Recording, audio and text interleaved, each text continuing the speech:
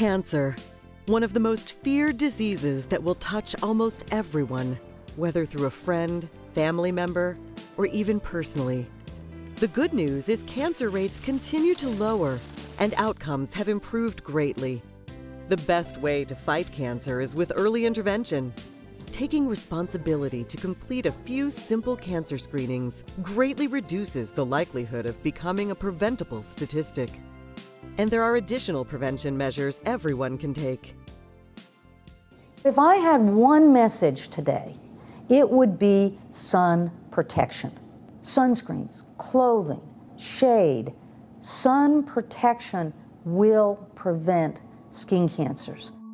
Everyone should limit exposure, but some people are especially sensitive to the sun's rays. People who are redheaded, blonde, blue-eyed, burn easily are certainly the people that are most at risk for bad blistering sunburns and therefore for skin cancers down the road.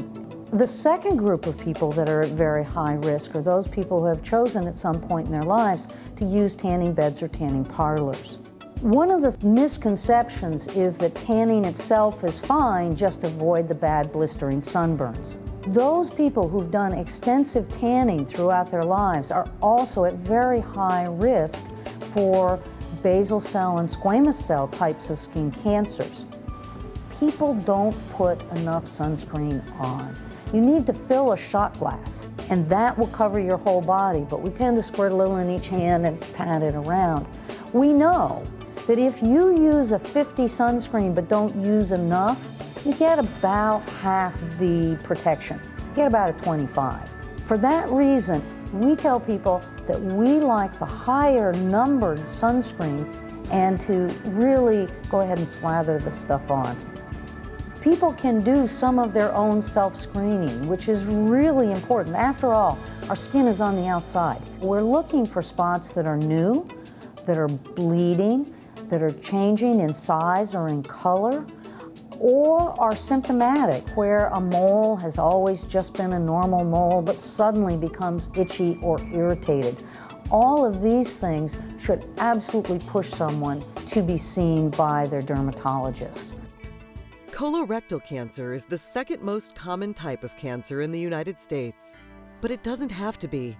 We're fortunate because we have a screening test called colonoscopy that allows us to go in and find polyps, or what we call precursor lesions, that can develop into colon cancer over time. Polyps grow slowly, and generally it takes years before polyps become cancerous. It's one-stop shopping. You can go in, you can do the colonoscopy. If you find any abnormalities, you have an opportunity to go ahead and deal with them at the same time. Oftentimes we can spare patients an operation removing some of these larger polyps, and the threat for cancer has been removed. Most patients, after the examination is done, because it's done typically with sedation, is they'll turn to you and ask, when is the test going to start? And actually the examination itself is very easy, particularly when sedation is provided. The worst part about the test is the preparation the day before, and everyone has to go through a bowel cleanse. It's not an easy or straightforward process, and it's a bit of an inconvenience. One of the issues with screening is just knowing that you need to be screened. So there are a lot of people who are over age 50 who don't realize that they should actually undergo a screening examination such as colonoscopy. Either they haven't seen their primary care doctor, it hasn't been mentioned to them, or they don't recognize how common colorectal cancer is. And so I think one of the most important things that we can do is educate people about the importance of getting screened.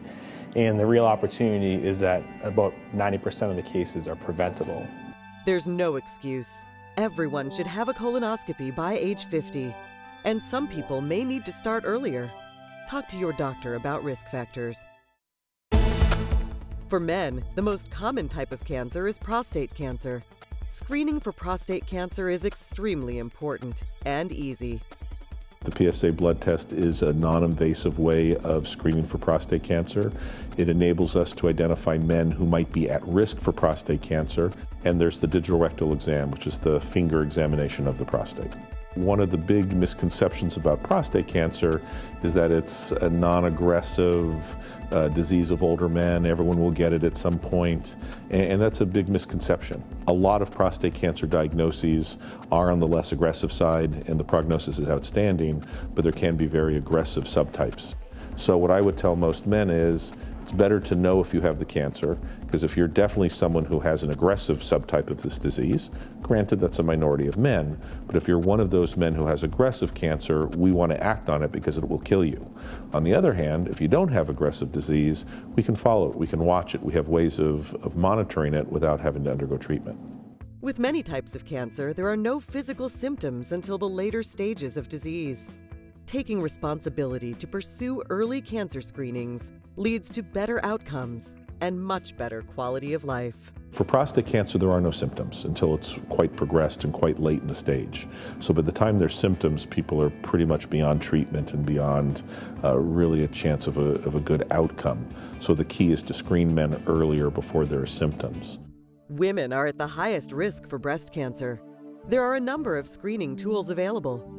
Catching breast cancer early saves thousands of lives every year. The number one sign of a breast cancer is feeling a lump within the breast, and that's why we highly recommend that people do breast self-exam monthly. That should be started around the age of 20 and done approximately a week or so after the menstrual cycle. From the age of 20 to approximately 39 years old, you should be doing the clinical breast exam with your physician at least once every 3 years. However, continue to do monthly breast self-exam. And then mammography, of course, is done routinely for anybody over the age of 40 and should be done yearly. One of the newest screenings available for breast cancer is genetic testing. Genetic testings are very controversial. Many women walk into the physician's office and request to have it done. Speak with your physician because the family history is extremely important as to whether or not you qualify or should have genetic testing. It's important to tell your doctor if anyone in your family has a history of cancer or any other disease. Unexplained weight loss or bleeding is a red flag that should be reported to a doctor immediately. Mostly due to smoking, lung cancer continues to be one of the deadliest diseases. It used to be breast cancer was #1 for women and prostate cancer was #1 for men. Now lung cancer is unfortunately the #1 cause of death for both men and women. It's simple. The more someone smokes over a lifetime, the more likely they are to get lung cancer. About 90% of cases are from smoking. Some common things that one can look for: basic smoking intake history, how long you smoked, how many packs per year you've smoked. Most people have no symptoms of lung cancer, but a cough that won't go away is a red flag. Persistent cough that's treated with antibiotics and still doesn't go away, that may be a red flag. If anyone coughs up blood, that's a red flag as well. Screening for lung cancer would be clinical. You'd have a physical exam. We also do blood testing. Many doctors also recommend a low-dose CAT scan for patients with symptoms and long-term smokers. The CAT scan is important even for people who quit smoking years ago. Who should be screened for lung cancer? So someone between the ages of 55 and 80 who are a 30-pack per year history, have quit within the past 15 years, then they should call into a center that is accredited for a low-dose CAT scan screening, and if they meet the criteria, then they can be screened. If a person has any signs or symptoms or family history or they're a smoker, I would definitely contact your primary care physician. The key to preventing lung cancer is simple. Don't start smoking, and if you do smoke, quit. Many positive strides have been made in cancer prevention and treatment. By taking a few simple steps, everyone can reduce their risk of cancer. Get all recommended cancer screenings on time. Don't use any tobacco products. Protect your skin from the sun. Know your family history and discuss it with your doctor. Maintain a healthy weight and exercise daily. Pursuing screenings for early detection and practicing prevention measures is the best way to stop cancer in its tracks.